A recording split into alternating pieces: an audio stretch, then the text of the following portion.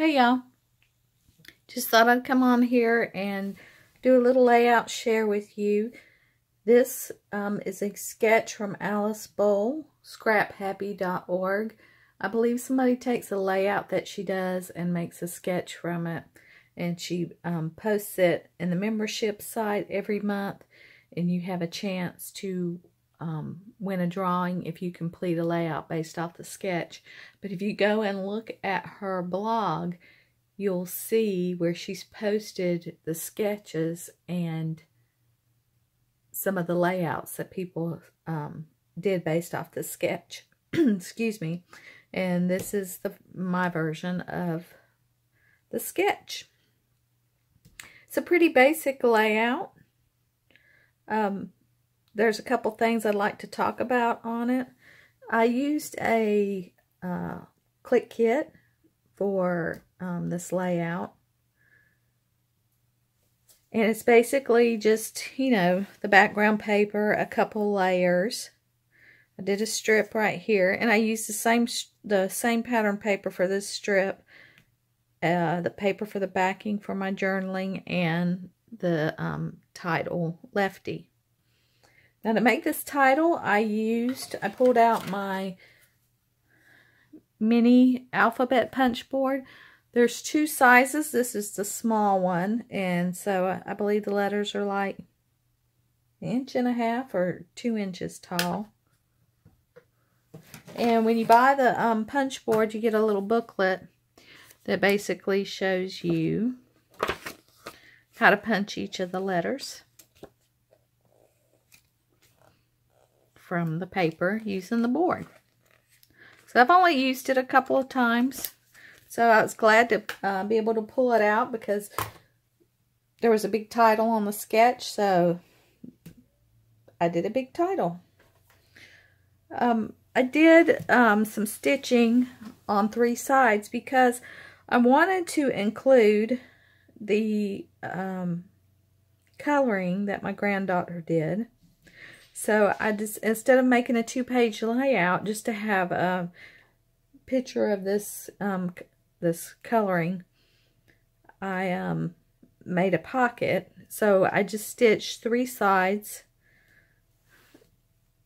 of my paper, and I took a tag and made a little pull, so you know to pull that out. So when you pull it out, there is her coloring that she did in that photo. And I just backed it on a piece of cardstock and left a gap in it at the top between the coloring and the backing, just to make it a little bit thicker.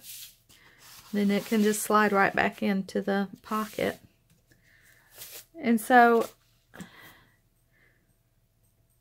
you can see that's the back matting here, and then I took another paper here, so it's in between the black cardstock and this paper. And I gutted a piece out for some reason.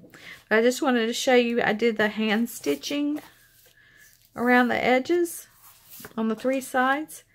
And if I thought about it, I would incorporate, just like when you do cross stitching or needlepoint, I just kind of incorporated the loose thread into the pattern here and here, so you don't have to put anything on the back of it to keep the thread from coming loose and unwinding.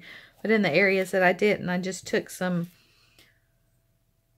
double-sided adhesive tabs and pulled them off and left the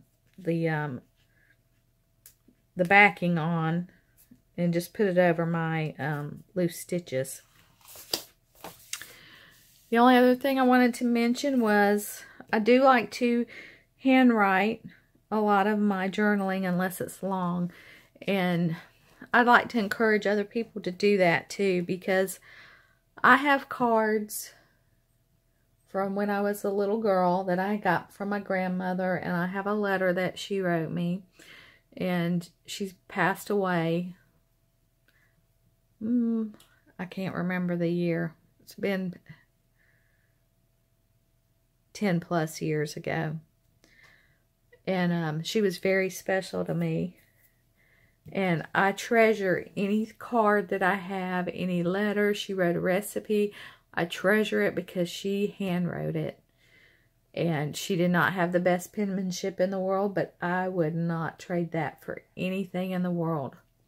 So when you're making your layouts, you know, sometimes handwrite, even if you just journal on the back of it, so that one day your loved ones can see your handwriting when you're not here anymore. And it may mean something very special to them to have that part of you.